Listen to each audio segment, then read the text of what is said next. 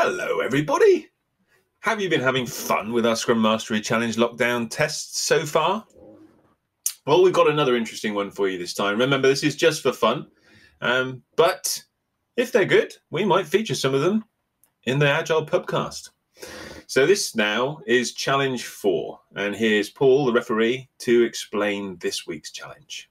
Hello everyone, thank you Jeff. Task number 4 is quite simple really. You have to find your most valuable item and then declare a short video, 60 seconds, to describe that item and why it's valuable. And the most valuable item will win. There you go. Easy. Have fun, and we look forward to seeing your videos about your valuable items. See you soon.